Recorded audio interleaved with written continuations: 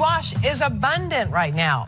So here to share a delicious side dish recipe, we welcome back author of Wandering Palate, Erica Schlick. Hi, Erica. Hi, how are you? Good. So what are we going to do with squash today?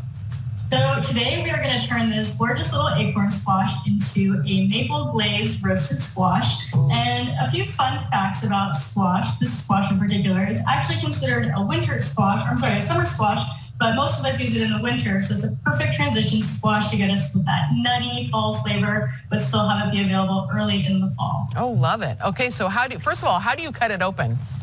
So that is the trick. So it's quite a workout, really. So what I usually do is I cut the top and the bottom off, and then you just want to discard those. And I've got one that's already cut in half here, so you can see it gives it nice little flat edges.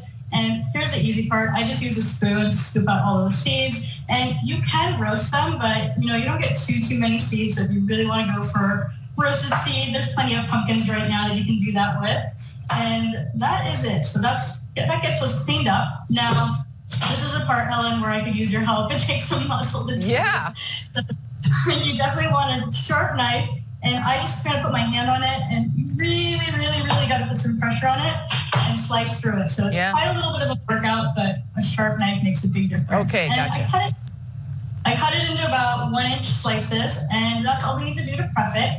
And what I've done is I've gone ahead and bought some pre-sliced. You don't have to see me struggle slicing these on air. And got them here on a parchment-lined baking sheet, and they're ready to go. So now we are going to make our maple glaze. And that's fairly simple. I've got some melted coconut oil here, and I've got about 2 tablespoons of maple syrup. And you want to make sure to use real maple syrup for this. It's going to give it such a great flavor. And, of course, a little bit of sea salt. I've got some nutmeg to get those fall flavors in there, and some cinnamon as well. And that's all we got to do. Just use our whisk, twist this together, make sure all that seasoning is fully combined in there.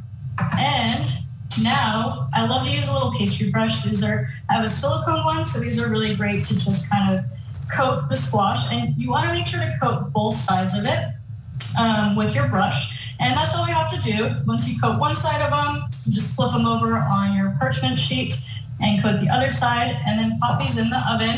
And it'll cook in about 30 minutes or so.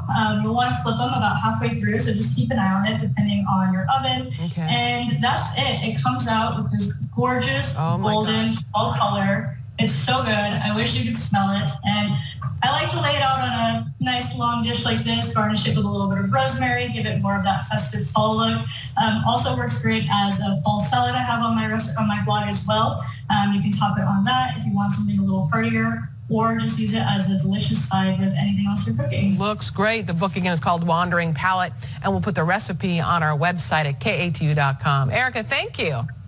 Thank you. All right, we'll be right back.